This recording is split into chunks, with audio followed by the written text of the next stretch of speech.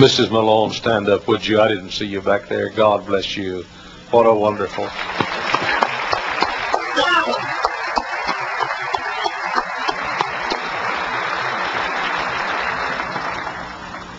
Now I'm going to surprise you. When I said a while ago, the man, my hero when I was a boy, we started looking at each other. Joe boy, Joe boy, Joe boy. When I said the guy that sung on street corners when he didn't get an invitation, he said, Howard Joe. Nobody wonders who my favorite preacher is. You said Tom Malone. But I'm going to honor a woman who's helped to keep the old-time religion alive in America.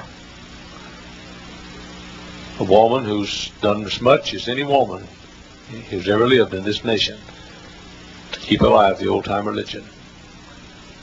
For over half a century she's worked for the same place. Half a century almost she worked for the same boss. Dr. John R. Rice's secretary, Viola Walden.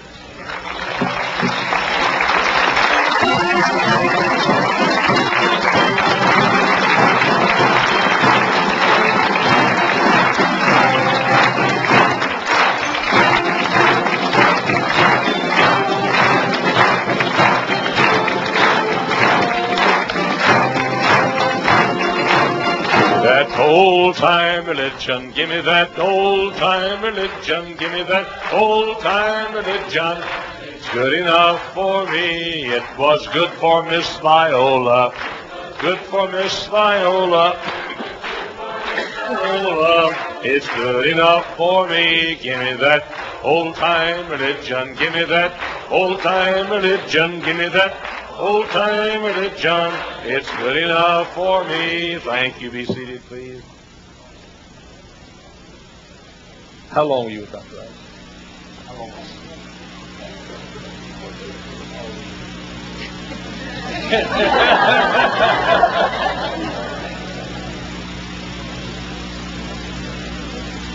A 16-year-old girl went to hear Dr. John Rice preach.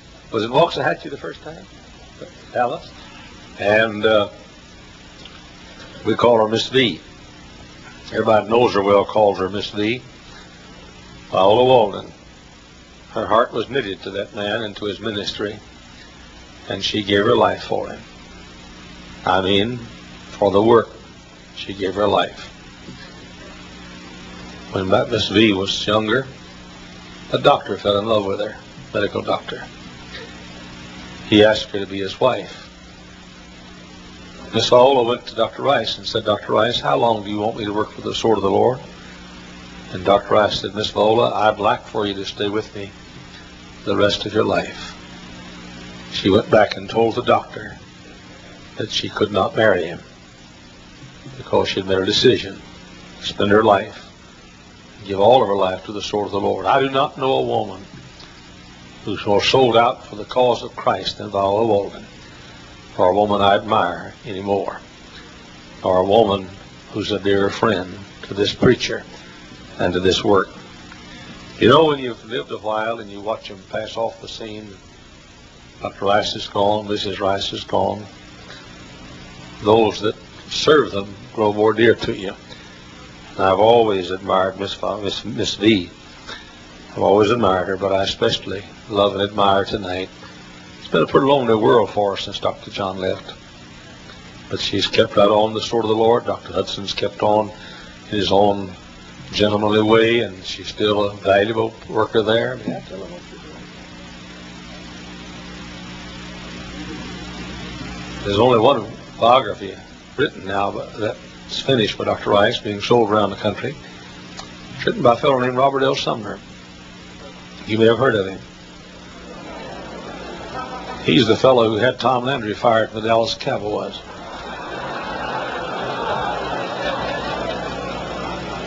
But Dr. Hudson wanted another one. And so he asked Miss V if she would write Dr. Rice's biography. And she's now about halfway through. And I can't wait till it gets off the press. Tonight, Miss V, we'd like to honor you for helping in your way to preserve the old-time religion in America. Brother Keith, would you bring the first thing, please? While he's bringing it, I'll simply tell you what it is. We're about to build Viola Walden Hall.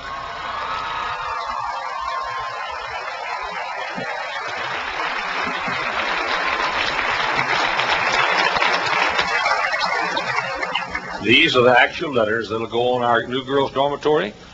The plans are being drawn soon, and the construction starts right away. We have enough money to get started, and we feel like it'll come in to finish it. And we hope by next January, by the spring semester of 1991, to have Viola Walden Hall finished at Hyles Anderson College.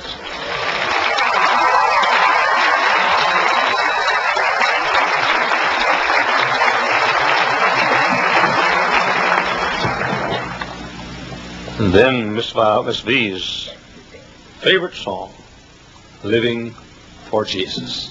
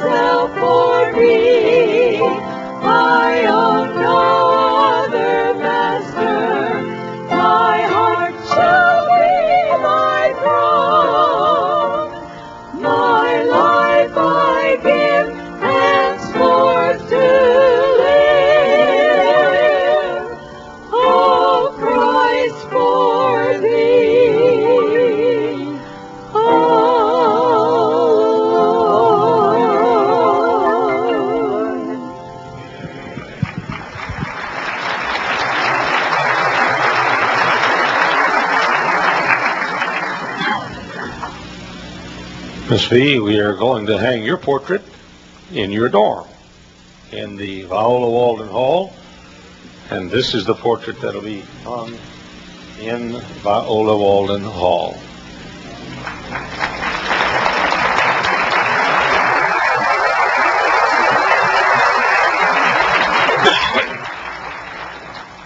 You too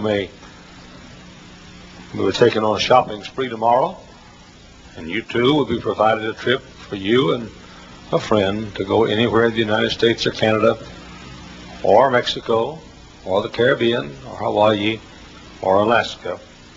A dream weekend for the two of you. And now, Miss V, I'd like for you to come up here as I try to read this poem. It's called simply, turn me up just a bit, would you please, fellas? PA men, turn me up just a tad. It's called Miss V. It was just a little teenage girl, once reared on Texas sod, who gave her life to humbly serve a mighty man of God. Her dreams were much like yours and mine, to find God's chosen one with whom to share her life as mate and settle down alone. A little house, a fenced-in yard, were both within her dreams. A child or two, a family car, a little cozy team, a little place with picket fence, a little puppy dog, a garden and a well-trimmed yard, a fireplace filled with logs, a little girl with curly locks, a mama I will woo, a frilly dress, a child's caress, and trips to see the zoo, a child's sweet pat upon the cheek when coming home from play, fresh popcorn with a tasty scorch when night replaceth day, a little baby's slobbery kiss, a husband's love and care, a trip to get a tasty freeze, the family altar prayer. These